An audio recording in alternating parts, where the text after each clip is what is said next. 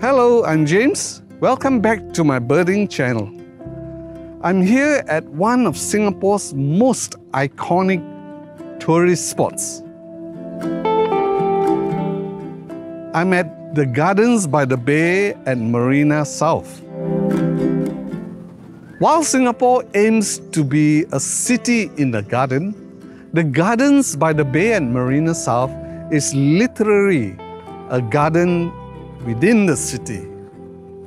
Built on totally reclaimed land, construction began in 2007 and was open to the public since 2012.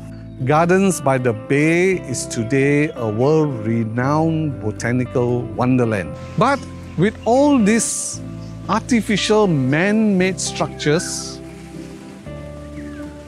and tourist attractions within the heart of the city, you may wonder if this place is a good spot for birding.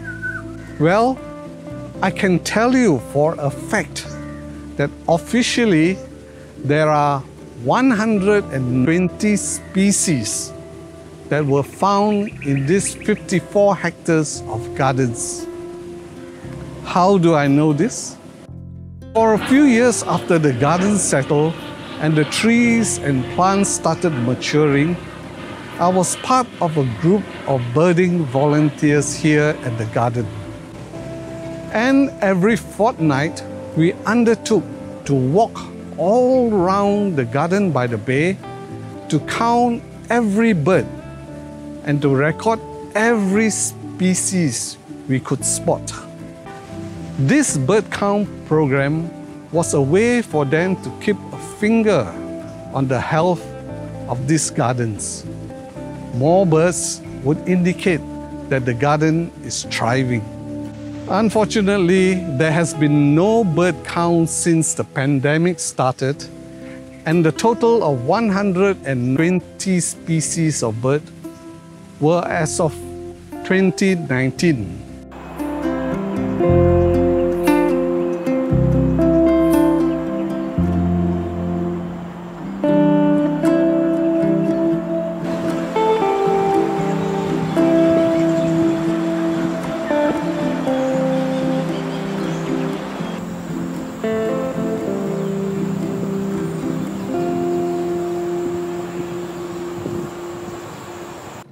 Oh, by the way, if you're new to this place or not too sure of the birds here, you can grab a copy of the bird guide from the information counter. Birds to watch for in Gardens by the Bay. This is a pamphlet to help visitors identify the 23 most common birds found here.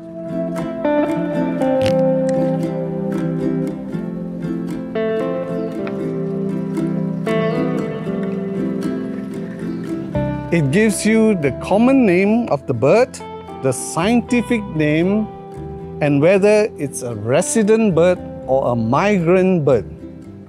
If it's labeled migrant, it would mean that the bird may not be always here. Beautiful bird pictures, don't you think? I'll tell you a secret. These birds were all photographed here at Gardens by the Bay by yours truly. Oh, except for the grey heron, which was submitted by a fellow volunteer, Veronica.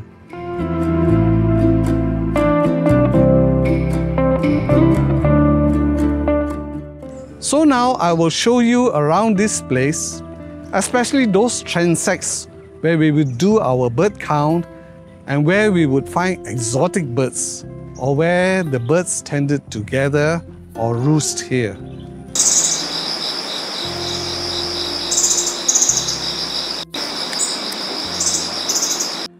As I had mentioned, Gardens by the Bay is very large, approximately the size of 100 football fields.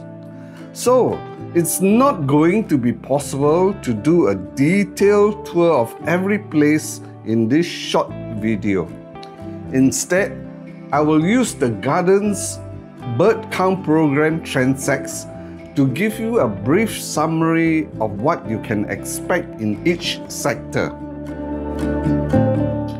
There are 5 transects which corresponds very roughly to the type of vegetation there, and thus attracting different bird species to each area. The 5 transects are the Meadow and Serene Garden, the Heritage Gardens, the Silver Garden, the Water Lily Ponds, and lastly the birders' favourite spot, the Lotus Pond at Satay by the Bay.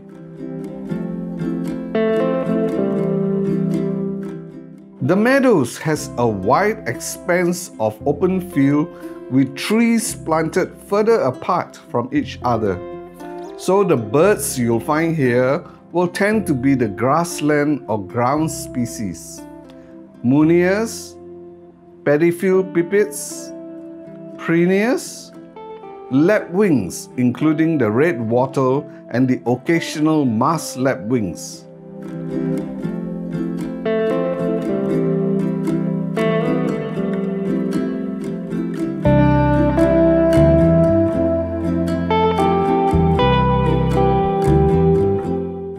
The pied fantails find a nesting ground above the canals surrounding the meadows. Around the planet exhibit where the floating baby sculpture is, you'll find flocks of common miners feeding on the oil palm seeds and lots of parakeets. A rare rosy starling was spotted here a few years back too. In the taller trees of the Serene Garden, the white-bellied sea eagles and Brahmini kite build their nests in the tree-top canopies. The hill miners also flock to the tall trees here. The Heritage Garden has the widest variety of plants and trees in this garden. And because of this diversity, it contains the most variety of bird species to be found here. From palms to evergreen trees, flowering shrubs to cactuses and native plants, this transect has always produced the most bird sightings. You'll find owls in the palms, sunbirds in the flower beds, even the blue-winged and hooded pitas were spotted here during migratory season.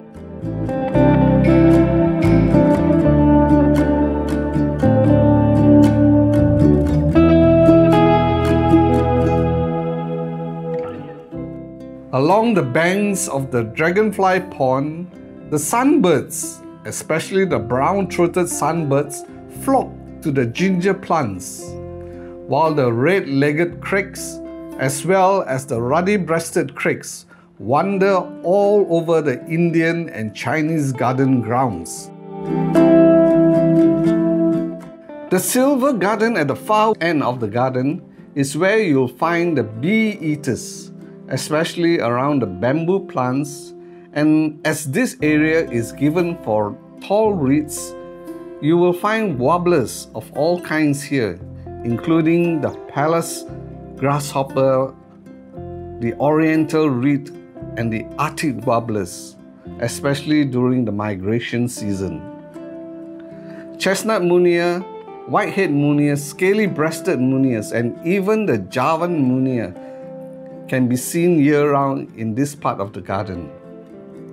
The occasional orange cheek and common waxbills are also to be found here.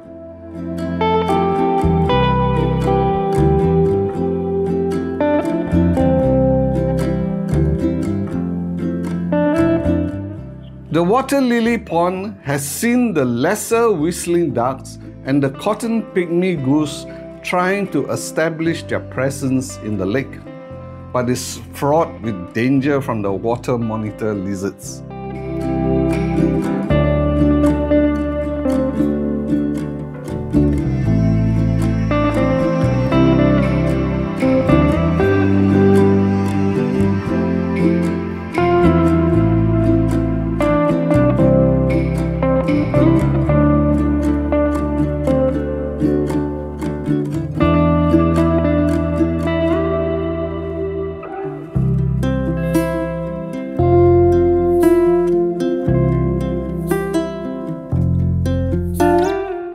you'll find the herons and little egrets all along the edge of the pond.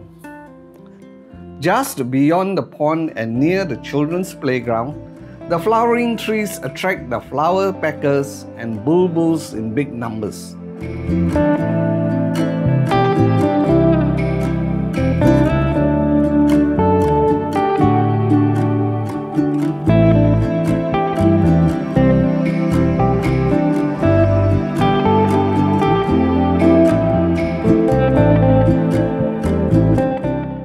And here, where the pond flows out to the kingfisher pond, you'll find lots of kingfishers, especially the stockbills. The lotus pond beside Satay by the Bay is the perennial favorite spot for birders. Here, excitement always builds whenever the common kingfisher or the black bittern turns up, with every bird photographer hoping to get that perfect shot of the common kingfisher resting on the lotus flower.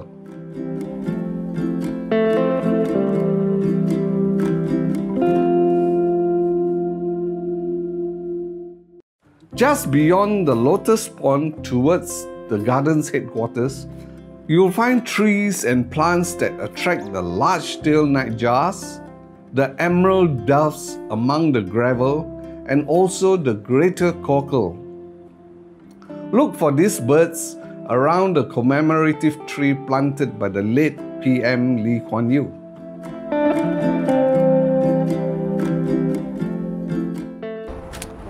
Okay, I hope this short video will serve as a starter guide to birding here at Gardens by the Bay for you.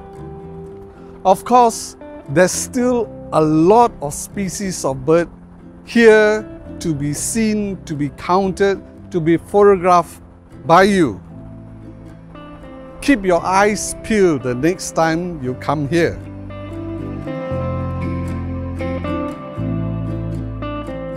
Thank you for watching this video on birding at Gardens by the Bay.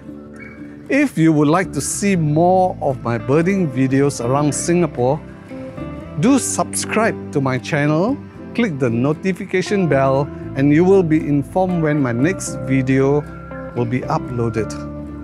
Until I see you again in my next video, happy birding, stay safe, and bye.